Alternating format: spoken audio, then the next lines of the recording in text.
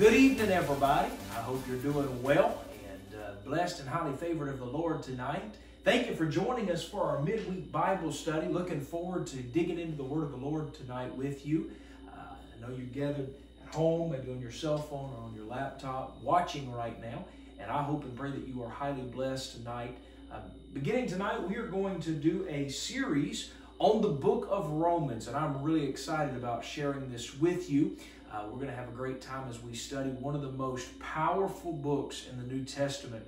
This is Paul's letter to the church in Rome, and we're going to have a great time as we study the theologically rich material that Paul would write. I will tell you right now that I am actually using a written resource by a former Bible college professor of mine, Brother Ron Wolford, pastors now in Tennessee, and he has written a study called Romans, the Gospel of God. And so that's what we're going to be studying, his resources. He does have this resource for sale. If you would like to use it for your local church, you can go to his website, kairosministries.com, and you can purchase that along with additional resources. And I do want to say thank you to Brother Wolford for allowing us to use this. For those of you that are following along tonight, you can go to our website, calvarytab.life, and you can download the student manual, the student handbook, and follow along with us as we go through this series. It'll be an incredible resource for you as we just dig through some of Paul's writings. And again, you can go to calvarytab.life, click on the resource tab there at the very top of the page, and you can scroll down and check that out, download that. Print it out, fill it out, and use it for your own personal reference guide in the book of Romans. Again, thank you for coming. Thank you for joining us. Before we get into the Word of the Lord, I want to do something very important. You can never, ever, ever pray enough. So we want to go to the Lord in prayer, ask God for His will and His protection, but also that He would open our understanding tonight as we dig through His Word. Would you pray with me? Lord, we love you. God, we're so thankful to be here today, so thankful to be gathered. Thank you for everybody that's listening right now online. I'm asking, Lord, that your hand would keep us and protect us during this time.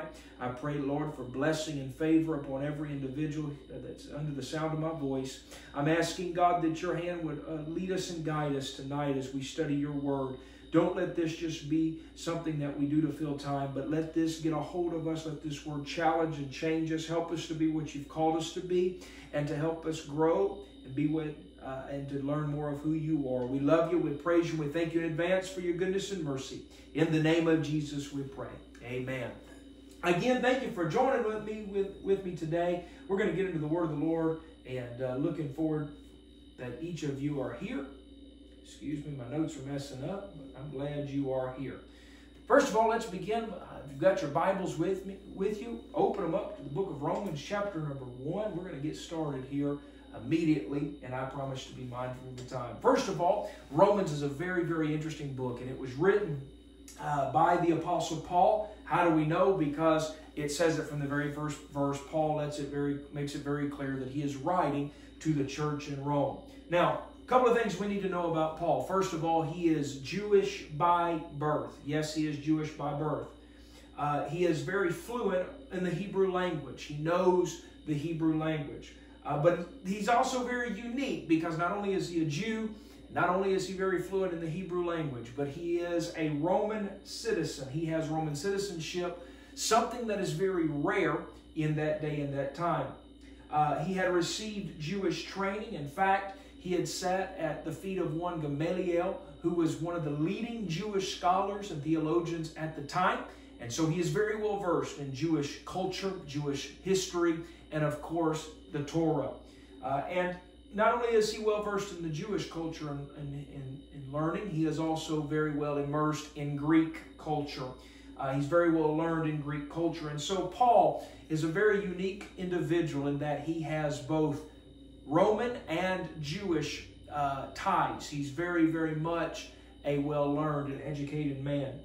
We find here that Paul lived approximately 30 years after his conversion, and according to most historians and theologians, Romans was written about 20 years after his conversion. This book was written somewhere in the late winter of AD 57 or in the early spring of AD 58, somewhere right in that time period, again, about 20 years after Paul's conversion. And Romans is the first, or one of the first, New Testament books to ever be written. Paul picks up the pen and he writes to the church. Now, he is not writing this letter just on whim or happenstance. He's writing from the city of Corinth. He's on his third missionary journey. In fact, you can look that journey up in Acts chapter 20. You can see verses 2 and 3 talk about him being on his third missionary journey in Corinth. We know that he's writing from Corinth because he names a few people. He names Phoebe, Gaius, and Erastus, all in Romans chapter 16. And these were, without a doubt, these were citizens of Corinth. Now, the primary purpose for Paul writing the book of Romans, again, this is not by whim or by happenstance. He's writing to let the church at Rome know of Paul's intent to visit them. His goal is to visit them very soon. However, the secondary purpose was to supply by letter a doctrinal treatise, if you will. He's wanting to give them some teaching that he has not been able to give them personally. And so he's writing to get them prepared for him coming. In fact, this book resembles a doctrinal treatise more than a letter, and he probably wrote this from the burden of being the one sent by God to the Gentiles, and realizing that Rome was the greatest Gentile city of the day and the age. He writes with the hope that some way, somehow, he can reach the Gentile capital of the world.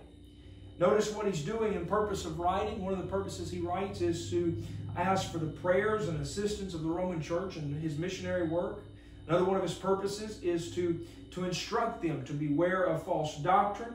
And another purpose he writes so that they would understand God accomplishes an everlasting work through him. And he wants them to understand that what he's doing and what he's writing is for not just their benefit, but for everybody that hears them and then reads the book.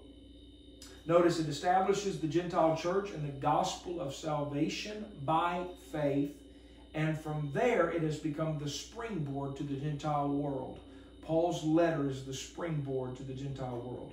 Now, very quickly, let me discuss with you the structure of the book of Romans. This is very important to understand. First of all, he begins with a prologue, and it's his personal introduction, his salutation, his expression of personal feelings, and then the theme of the book. I won't go into it quite yet because I'm going to read it a little bit more here in a second. But then he goes to the body, which is Romans chapter 1, verse 18, all the way through Romans chapter 15, verse 13. And it's the substance or doctrinal content that he's trying to communicate to the church. You'll see that he has some very specific themes in the body. He talks about the gospel of God's power unto salvation. He talks about the gospel of God's righteousness in relation to Israel. He talks about the gospel of God's righteousness as manifested in daily life. Okay? So he's very much writing to the church and giving some very important themes in the Word of God. And then, of course, he wraps it up, the epilogue from Romans 15, verse 14 to chapter 16, verse 27, and he gives a personal conclusion to the book. Okay? If you were to give a summary of the content of the book of Romans, you will find that there are 5 distinct areas or divisions in the book. First of all, he begins by talking about universal guilt. Okay, universal guilt. And basically what he's talking about is there is a universal need for God's righteousness to atone for the universal guilt of man. You'll see some of the verses that he pulls out, some of the things that he writes is the idea that we're all sinners. Okay, and so it's this idea of universal guilt. The second area or summary is this idea of justification by faith. Justification by faith. And basically, he's talking about the means of receiving God's righteousness. My righteousness is nothing. In fact, Isaiah tells us that our righteousness is as filthy rags. Paul's talking about that, and he wants to give us the understanding that it's not my righteousness, but God's righteousness that keeps me. The third area he talks about is the believer's life. Again, he's talking about the believer's life, and he's talking about how God's righteousness produces a holy life. Okay? The fourth area is the condition of Israel. He talks about the past, present, and future rejection of God's righteousness by Israel. How Israel in the past, in the present, and even in the future, how they would reject God's perfection and God's holiness. And then last but not least, it gives practical exhortations for Christian living. He's trying to help the church in their day-to-day living and trying to get them prepared in how they need to walk with God. Okay? He's giving His righteousness, our God's righteousness, applied to practical life. Now, there are some key terms in Romans. Romans is filled with, again, some theological concepts, and I want to go over these very quickly with you because you're going to hear them over and over and over again. Please take note of these because Romans doesn't make a lot of sense if you miss these terms. Okay? So let's talk. First of all, the first term that Paul writes about a lot is the idea of atonement. Atonement. Atonement literally means it's a covering for sin or satisfaction of divine judgment. Paul will also use the term carnal very much. A lot of times you'll see the word carnal. He's talking about the fleshly or the natural. Okay? He uses the term exhortation. Number 3, exhortation, which is an encouragement or comfort. He gives a lot of exhortation to the church. The fourth term he uses is the term faith. Now we know Hebrews 11:1 defines faith as the substance of things hoped for, the evidence of things not seen. But Paul gives a great illustration and great definition of what faith really is. It's man's positive response to God's grace. Man's positive response to God's grace. And it's the means by which man appropriates God's grace. Okay? Faith is the means by which man appropriates God's grace. He also talks about saving faith. Interesting, he talks about not just faith, but saving faith. He differentiates between the two terms. What Paul means by saving faith is that acceptance of the gospel of Jesus Christ as the sole means of salvation and obedience to that gospel. Let me read that again. Saving faith is the acceptance of the gospel of Jesus Christ as the sole means of salvation and obedience to that gospel. Now, Paul also talks a lot about the flesh. Talks about the flesh. Now, what does he mean by that? He means, first of all, he means the physical body. And an example of that can be found in Romans chapter 2, verse 28. But he also uses the term flesh to discuss or describe mankind, as found in Romans chapter 3, verse 20. Flesh also is used to refer to human nature, as found in Romans 1, verse 3. The fourth idea of the term flesh can be found in human weakness. Okay? Different from human flesh or human nature. It's human weakness. Romans 6, verse 19 gives us an example of what he's referring to there. When he refers to flesh, you'll also find that he's talking about the sinless humanity of Christ. Okay? This is very important. Jesus Christ is a dual nature. He is 100% man, 100% God.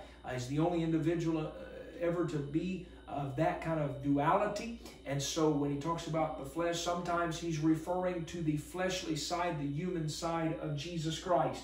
And an example of that is found in Romans chapter 8, verse 3.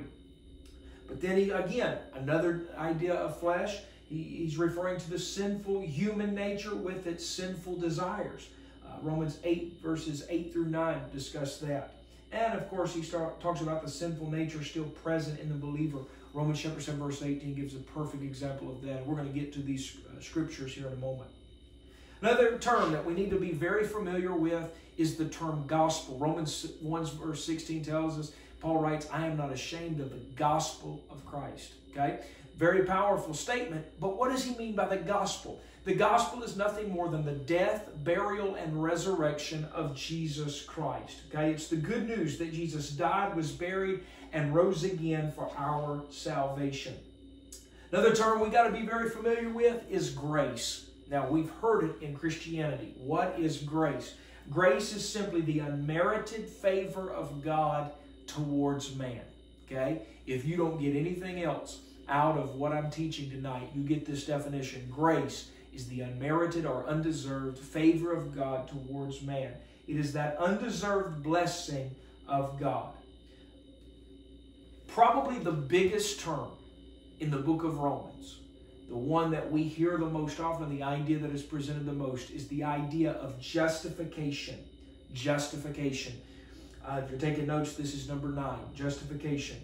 This is the act by which God declares a sinner to be righteous. Justification is the act whereby God declares a sinner to be righteous. Underline that, put a star by it. We're going to hear that term multiple times. The next term you want to know is the word justify, to declare righteous or count one righteous.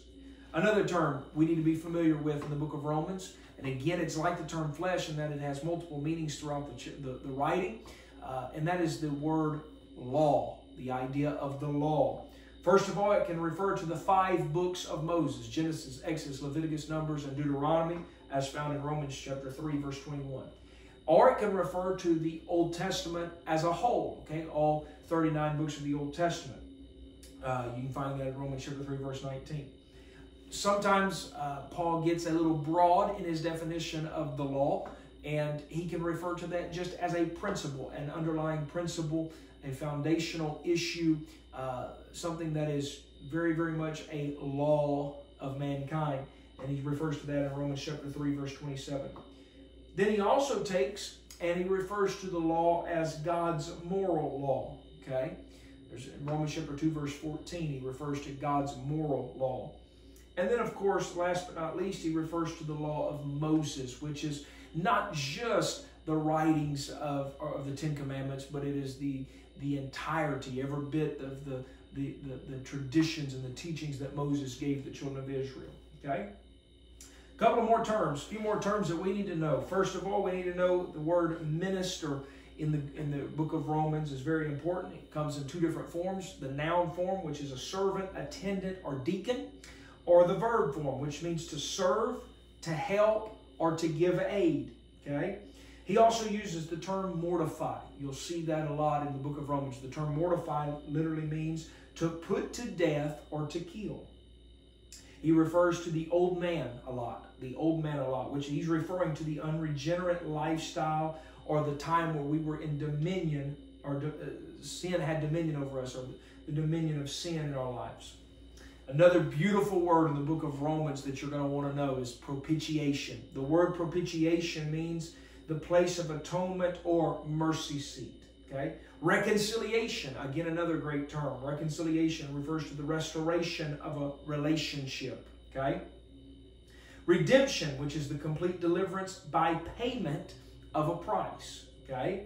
You see the word reprobate shows up several times, and it refers to the unqualified, worthless, base, debased, or deprived. Okay? Sanctification means separation from sin. It's the process of actually becoming righteous. Okay? God justifies us, which makes us, where He applies His righteousness to us, but He requires us to be sanctified and go through a process. Just like babies learn how to walk before they learn how to run, we have to learn how to become more like Him and be holy. We also see the idea of spirit. The term spirit can refer to the human spirit, the God-conscious, spiritual part of a man, in contrast to the natural part of man. Okay? And the last but not least, the last term I want to leave you with is the wrath of God, which is the judicial attitude of God in relation to the sinner.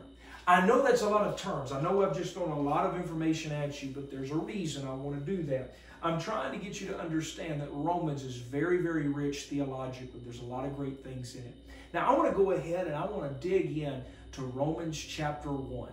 Okay? We're going to start into Romans chapter 1, and I pray that you're blessed today. Romans chapter 1 begins by saying, Paul, a servant of Jesus Christ, called to be an apostle, separated into the gospel of God, which He had promised afore by His prophets in the Holy Scriptures, concerning His Son Jesus Christ our Lord, which was made the seed of David according to the flesh, and declared to be the Son of God with power, according to the Spirit of holiness, by the resurrection from the dead, by whom we have received grace and apostleship for obedience to the faith among all nations for His name, among whom are ye also the called of Jesus Christ.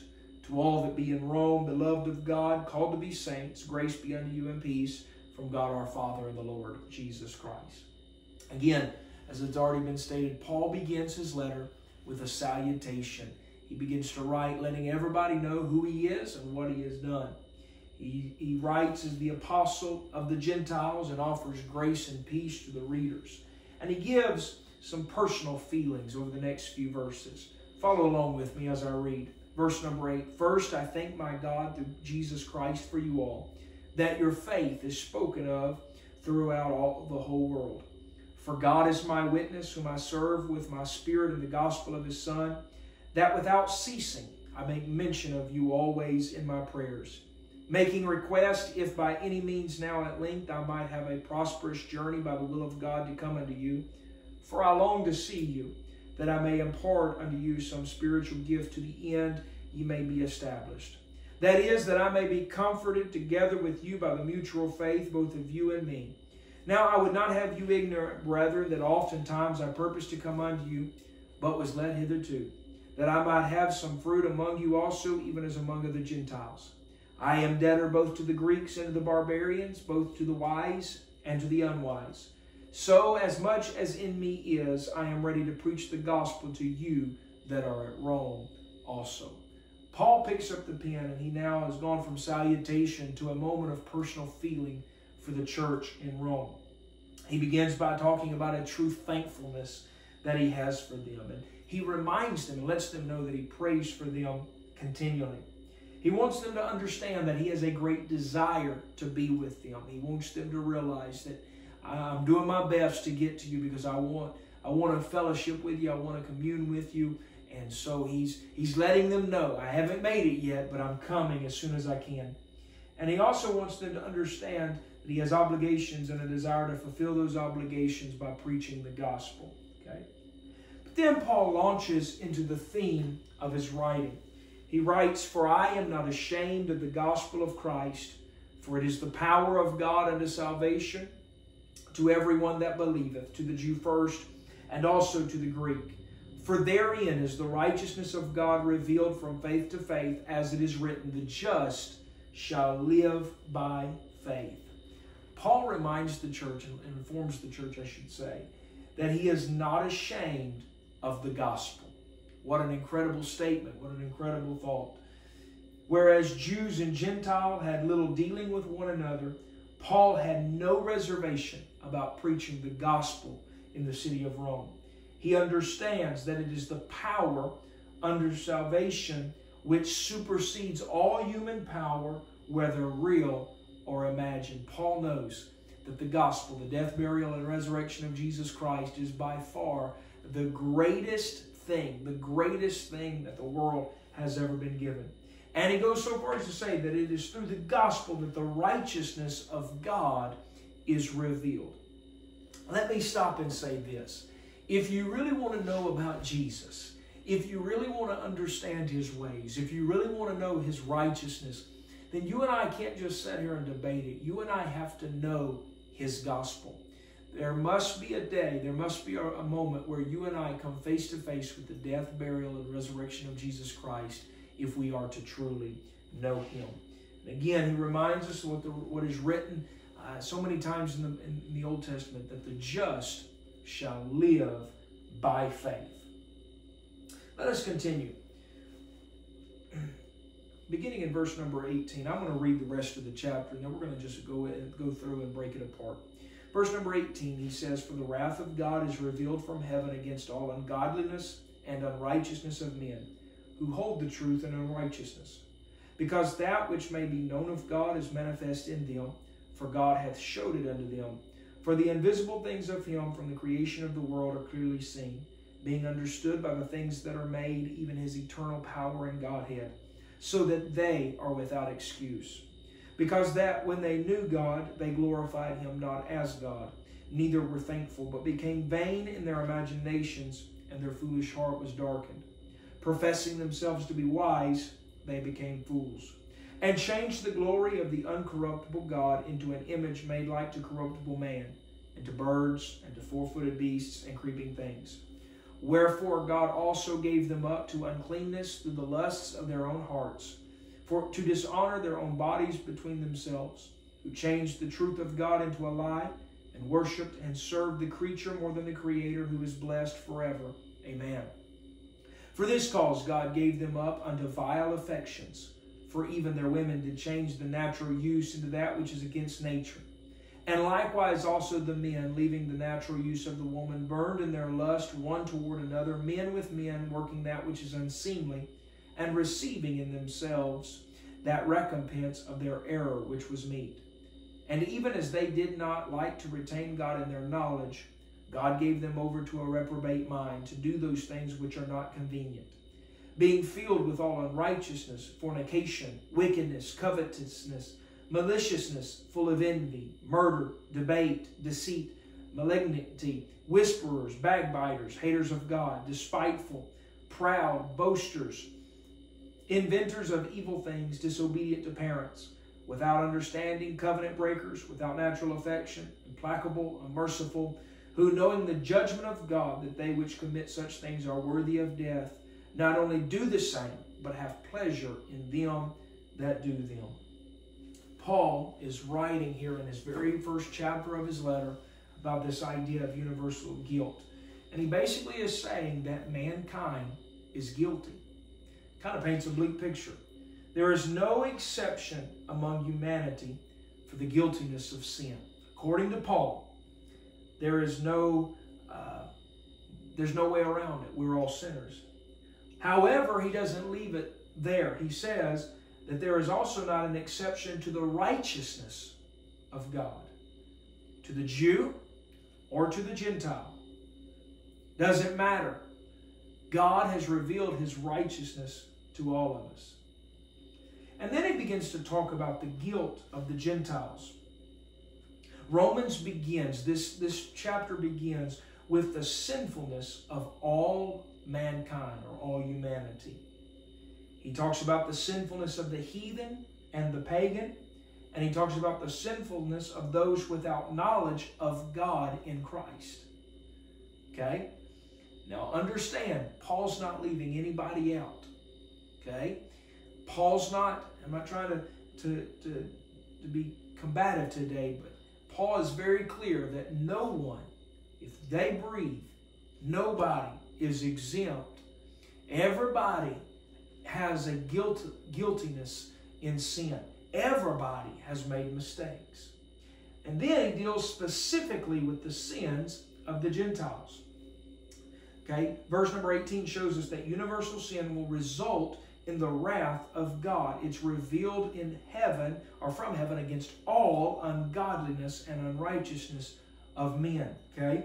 The wrath of God will result, or universal sin will result in the wrath of God. Notice with me, righteousness and wrath are correlative. Okay? Christ is either our Savior or our judge. I don't know about you, but I want him to be my Savior. Okay? Righteousness is revealed by faith, and so also is judgment or wrath. In fact, verse 18 tells us that the wrath is revealed against all ungodliness and unrighteousness of men. He's talking about impiety against God and injustice against man. When he goes so far as to say that they hold the truth and unrighteousness, what he's talking about, that word hold literally means holding down, and suggests that these men hold the truth but suppress it by unrighteous living. My goodness. Help us today. James says, to him that knoweth to do good and doeth it not, to him it is sin. Help us, Lord, to not suppress it by the way we live or act.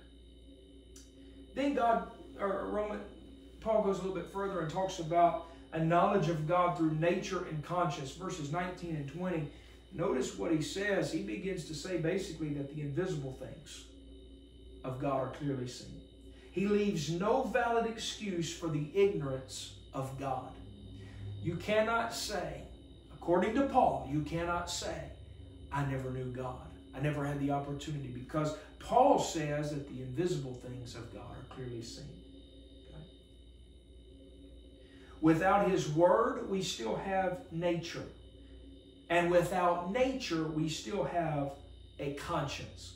Again, it says, invisible things of him since the creation of the world. God creates. He was present at beginning, and his providence is his continual concern. He has continued to be involved. So, right, so that they, verse 20, are without excuse. What little any man may see in nature is enough to negate his excuses. I want you to think about that. You and I can stand on the edge of the Grand Canyon. We can look at the flowers in the field. We can see the sun, the moon, and the stars. And that alone is enough to negate our excuse of I never knew God. Amazing. Paul's writing, trying to help us understand that there is a mighty God in Christ. Amen. And then he goes further. Verses 21 through 23, he talks about the declension in sin. Okay? And basically what he's writing is being indifferent to God will result in a downward spiral. There's some people that you look at, or maybe not even you look at, you know that they obviously do not live for God, and they have no love for God. They are very vocal about it. We would immediately, in our humanistic way, we would immediately judge. But Paul makes it clear that a lack of love or a lack of attention to God is just as bad. Being indifferent to God will eventually result in a downward spiral. This occurs when a man becomes vain in reason and develops a heart without senses. An absence of truth will always result in a positive error. Okay? We must not be indifferent to the things of God. A pride of wisdom would lead them, in verse 22, to foolishness. Their idea of wisdom would lead them to do foolish things. Professing themselves to be wise, they would instead become fools. Human wisdom, when set against God's wisdom, will always fail. My wisdom's not good enough. My way's not good enough. God's wisdom is the only thing that works. From there, this fall would lead to idolatry. Verse 23 tells us that man would begin at the highest form of worship in Eden, in the form of worshiping God. But he would decline from there to idolatry. Okay? Just as human development is downward, so also is man's worship once he leaves the presence of God. And so, verses 24, 26, and 28, we find the three-word phrase, God gave them, or the four-word phrase, God gave them up. We find God's judgment after this move, or this exodus from the presence of God. God allowed them to digress after their desire, and it appears to become a law of God. God always allows the cause to become the effect, and for the process to continually repeat. Okay? Browning made the statement, we pay the price of lies by being compelled to lie on still. And so this spiritual declension, this spiritual decline, it starts with terrible impurity, verse 24. This is the first stage in divine judgment. Once our thoughts become impure, so also does the body. Okay? And he's talking about sensual sin. It leads to idolatry, verse 25. Those sensual sins throughout history have led to idolatry. They worshiped, according to Paul in Romans 1, the creature more than the Creator. And then comes the unnatural vice, verses 26 through 27. God gave them up to do things which were unnatural. Okay, that is to say, He removed His restraining hand and they did whatever they wanted to, whatever they seemed right in their own eyes. And it ends in complete depravity. Once again, God gave them up. Complete depravity is that point where all the concept of the distinction of right and wrong ceases to exist. What once was evil now becomes good, and what once was good now becomes evil.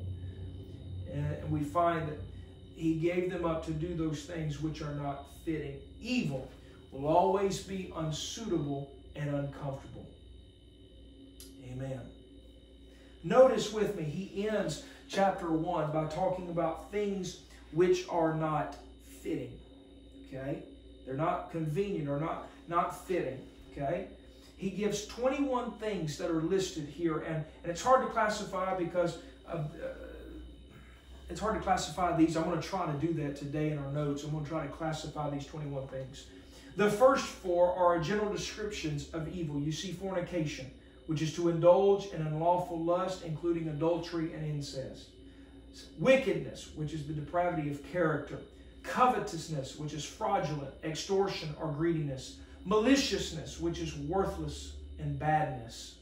The next 8 speak of a disregard for proper relationships. We see them full of envy, which is to wish ill upon someone. We see murder, which is the slaughter of people. Debate, which is contention and strife. Deceit, which is decoy and subtlety. Malignity, which is bad character and mischievousness. Whisperers, those who slander by whispering. Backbiters, talkative against or slanderer. And then, of course, as you keep on going here, excuse me, my notes have messed up again on me, but I'll get back here in just a second.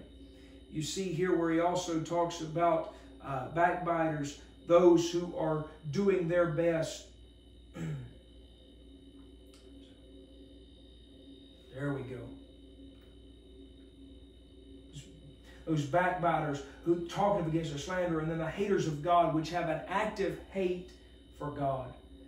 Then we see the next 3, which speak of a depraved character. We see the despiteful, which are the insulters. The proud, which appear to be haughty and above all others. The boasters, the braggarts, those that are trying to, that don't have any humility. And then Paul concludes with 6 evils that express the unprincipled worthlessness of life. Okay? He talks about inventors of evil things. He talks about the disobedient to parents. Those that are without understanding, without natural affection, implacable, which are covenant breakers and truce breakers, no integrity. And then the unmerciful, those that show no mercy. And what we have is the distortion of sin.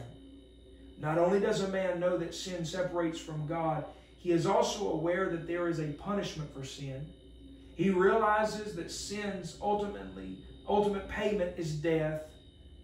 And yet at the end of the day, he not only commits sin, but he also has pleasures in those that commit sin. You see, it's a distortion of sin. Paul's writing, now again, we're going to go somewhere with this. Paul's writing to the church in Rome, and he is very peculiar and very particular, I should say, about the fact that we have all sinned. Eventually, we'll get to it, Romans chapter 3, all have sinned and come short of the glory of God. Paul's very clear that we deal with sin. But I've got good news for you. The book of Romans does not end with the first chapter. In fact, Paul gives us hope, and we're going to talk about that hope next week. We'll pick up with chapter 2. Again, make sure you download the handout. The student handout can be found at our church website, calvarytab.life. Go to our resources tab, and you can download these notes. I'm going to go through this every Wednesday night now for the next few weeks. We're going to go through this, and we're going to discuss this. I want us to be chock full of what God's Word has to say, understanding that His Word's powerful and it's going to change us. Again, Paul's talking in Romans chapter 1 about those that have sinned, but I promise you He's going to have a better word for us as we get into the book of Romans. God bless you. Thank you for listening to Midweek Bible Study as we discuss the book of Romans, the gospel of God. God bless you.